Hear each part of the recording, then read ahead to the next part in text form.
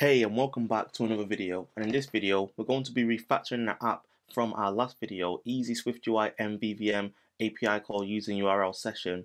And in this video we're going to be using Swift Concurrency's Async Await, and this time we're going to see how we can use the new concurrency framework to simplify our programming. Now we're going to be building on top of the previous video. To do this, so if you need the starter project, you can actually get this from my GitHub, which will be in the description box. So quickly, just before we dive in, let's actually just look at the project architecture. So we have our view here, which just has a view model for getting the users that you see on the screen here. And then in our view, it's bound to our array of users, and we have a function that we call to fetch these users. So in our view model, we have our source of truth for where we store our users, so our view can listen to this, as well as if there's been an error, and as well as communicating whether we are refreshing or not. And then we simply have a function here, fetch users, which is what we use to execute our request to get users from the service. And then within our fetch users, we have our model that we actually decode our API response from to match, so we can use that within our app. So this is represented on our view. Cool. So now let's go into our view model, and we'll create a new function called fetch users new. And this is just a function so we can actually compare this against the old way of doing it in this project, which was using URLSession. Let's go scroll down here, and I'm just going to collapse this function, and we'll type this out. So when working with Swift Concurrency, our function needs to actually be async, and this is because we need to tell the system to perform an asynchronous task somewhere on some kind of different thread. Now when this task finishes, it will actually get back to us and notify us so that we can perform some operations on the response. Now if you want to learn more about Swift Concurrency, then you can check out my free course called Getting Started with Swift Concurrency on my channel. Now in order to make our function asynchronous in line with the new Swift Concurrency framework, we need to actually mark our function with the async keyword. So let's do that now. So after here, if you just type out async like so, now the system will know that this is actually an asynchronous function, meaning that it's going to perform some kind of asynchronous action, and it will need to await the result. So we'll now use the URLSession, but this time we'll use the asynchronous version. So let's actually type this out now. So we've got our URL that we're creating, and we're making sure that it's safe, so we use optional chaining. And then within our if-let, we're actually using a do-catch statement here. And the reason why we use a do-catch statement is because it's possible that this line that we're going to get onto in a second could fail. So we're basically saying to the system, attempt to do this, and if it fails, then let's catch any errors within here. So what we're doing here is we're calling the new URLSession.data function, which is asynchronous. So we pass in the URL, and you'll notice two keywords here. So the first keyword that we have is try, and like I mentioned before, this will try to fetch the data, and if it fails, then we can catch any errors. And the next one we have is await. So this await keyword here is us telling the system that we want to await the result. So this function here is asynchronous, meaning that we don't know when it's going to finish, so we need to wait for it to finish before we continue execution on the next lines. And then what this function does is it actually returns a tuple, which allows you to access the data and the response separately. So now we have our code for executing our request. We need to actually access our data from our tuple and now decode the response to our custom object, similar to the example above. So let's actually add this in now. So as you can see, we just create our own JSON decoder so we can actually decode the response, and then using the data that we get back from our URLSession data function, we actually try to decode it to an array of users. So notice here how we also use the try keyword, because again, if this was to fail, it would actually throw an error, and we can catch and handle it within this catch clause here. And then if everything is okay, it will set this to our users here so that you can see them on the UI. Cool. So now that we actually have the base stuff in our function working, so we're actually going to look at error handling in a bit. So what you want to do is you actually want to execute this function when your view appears. Now, if you actually go into your content view, you'll notice that we're actually using the onAppear modifier to do this. When you're working with asynchronous functions, you actually don't want to use the onAppear modifier. Instead, you want to use a modifier called task. And it's important to use this for when you want to execute an asynchronous function when your view appears, since this will handle cancelling any task for you automatically and executing them as well. So rather than us having our onAppear, let's just remove this, and we're instead going to use the task modifier like so.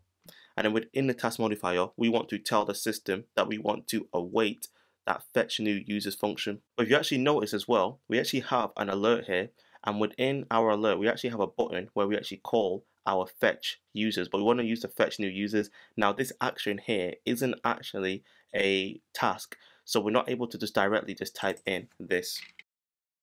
So as you can see here, we actually get an error telling us that we're not able to use this asynchronous function because this action doesn't support concurrency. So how can we handle this within something like a button? Well, what we need to do is we actually need to create our own task within the button. So let's do that now. So what we have here now is we actually have our task within our button. So what's going to happen is that when we tap our button, we're going to create a task which will actually execute and await the result for our fetch users new. So the difference between these two is that this task is actually handled on the view. So when the view appears or it disappears, it will automatically handle the task execution and also the cancellation for us. All we're doing here in the button is we're just basically telling the system to execute a task, which is to go and fetch our users asynchronously. So that's the difference between doing it these two.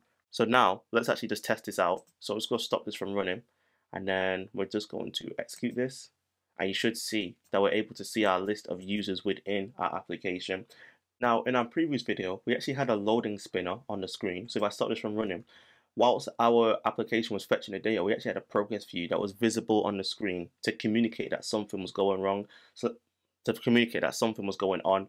So let's actually look at handling our spinner first, and then we'll also look at how we can handle errors in Swift Concurrency. So let's go back into our model.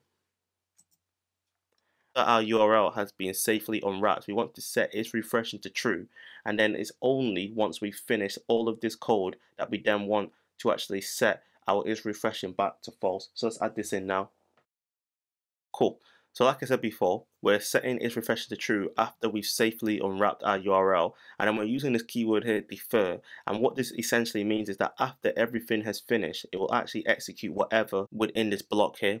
So once all of this is finished, this will be the last line I'll execute, which is refreshing is equal to false. So this will basically reset our is refreshing back to false, so we don't show our progress view anymore.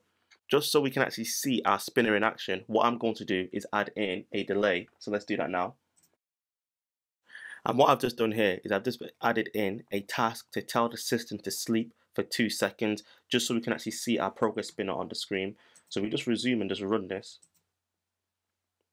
You should notice that you see your progress spinner, and then after 2 seconds you now see your users. So this is all working really well. Now obviously we don't really want to have this in place. It was just to show you that, you know, the progress spinner was working. So I'm just going to take this out, or you can comment it out. It's whichever one you prefer. So we've been running this on the SwiftUI preview, but what I want to do is I just want to actually run this on the simulator to show you something interesting. So let's do that now. Cool. So we've been running this on the SwiftUI preview and everything looks great and everything looks fine. But if you actually just look at this, if I just dismiss the canvas and you actually look at our code, when we run this on the simulator, we actually have a warning. So this is something that isn't going to show up when you're running your application in the SwiftUI preview.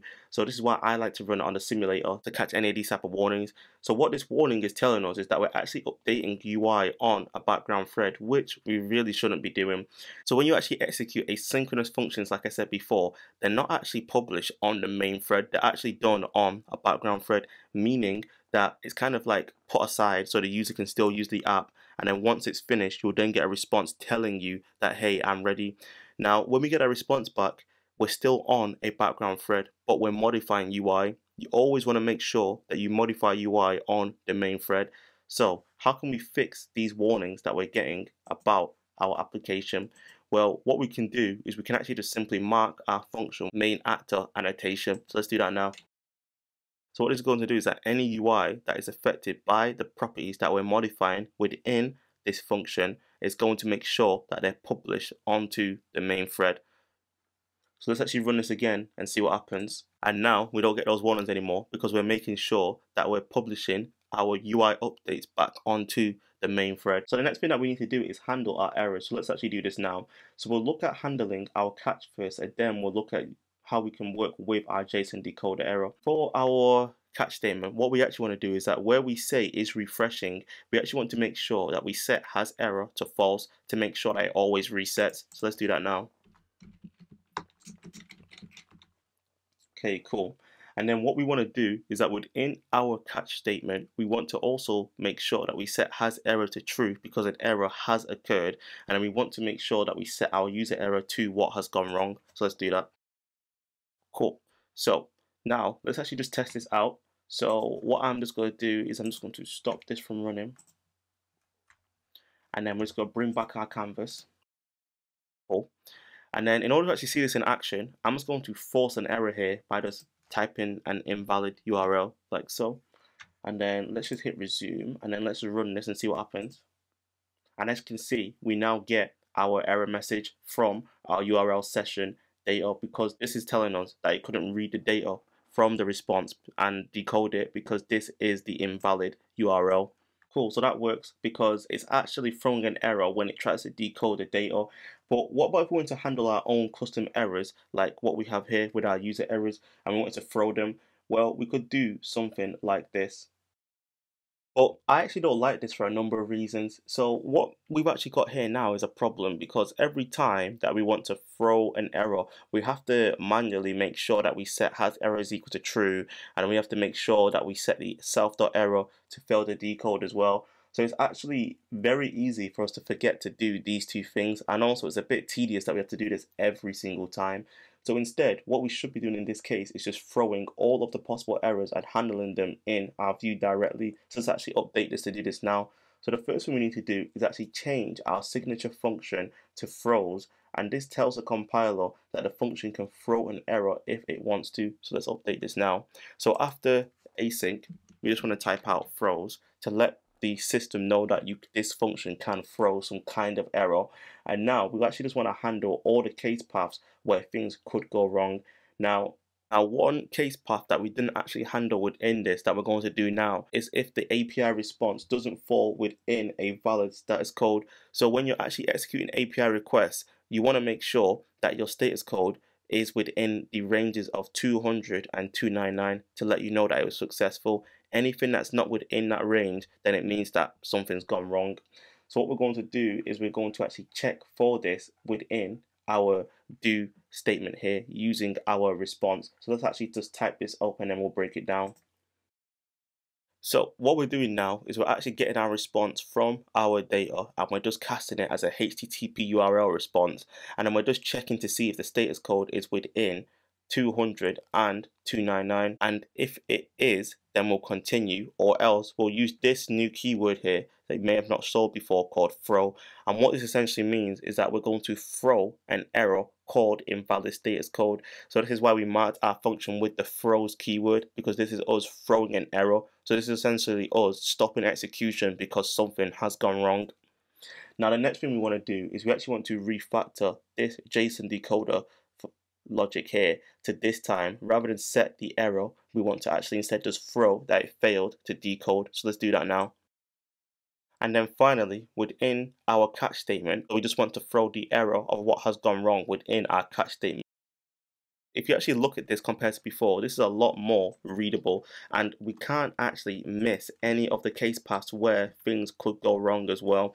And if you compare this to our fetch users, you can see here that in terms of readability, this is a lot more easier to read in terms of what's going on. So the next thing we need to do is actually use our has error and our error within our view, like I mentioned before.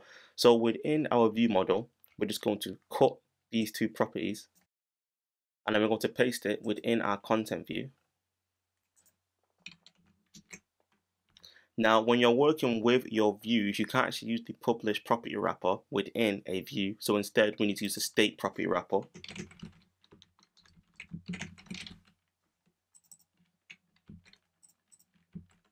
And then we want to make sure that we actually mark these as private because we don't want them to be exposed.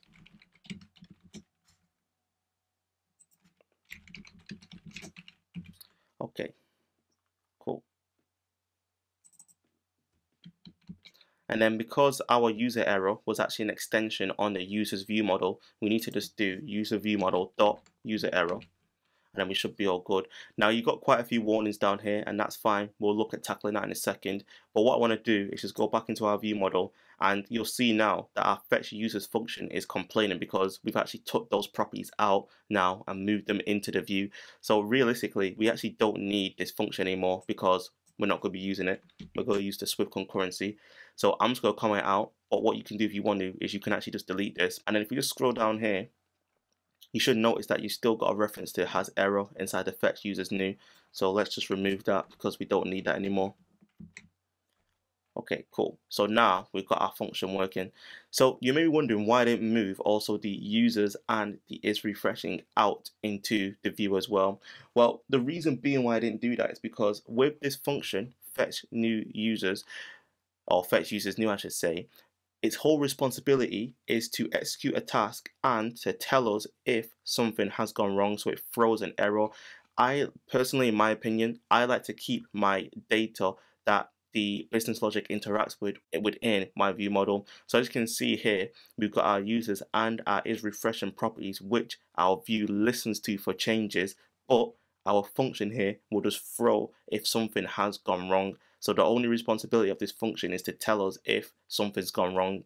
So within our content view, now what we want to do is we need to just refactor some of this code here to now use the properties that we've added to the view. So now within our task and within our button, we now have to actually mark our function as tried.